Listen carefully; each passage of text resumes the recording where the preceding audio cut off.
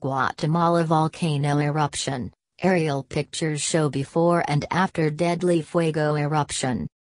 The eruption of Fuego volcano is Guatemala's biggest and most violent volcanic eruption the country has seen for more than 40 years, and these shocking before and after aerial pictures reveal the extent of the damage.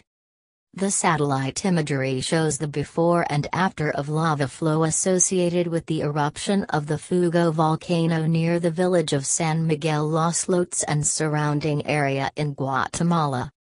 The death toll from the eruptions that began on Sunday now stands at 100.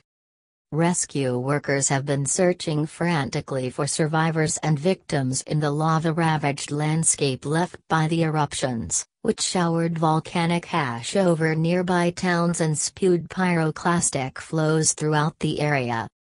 Volcán de Fuego, which means volcano of fire, exploded on Sunday in its most devastating eruption in more than 4 decades, unleashing ash and sending rapid pyroclastic flows through nearby towns.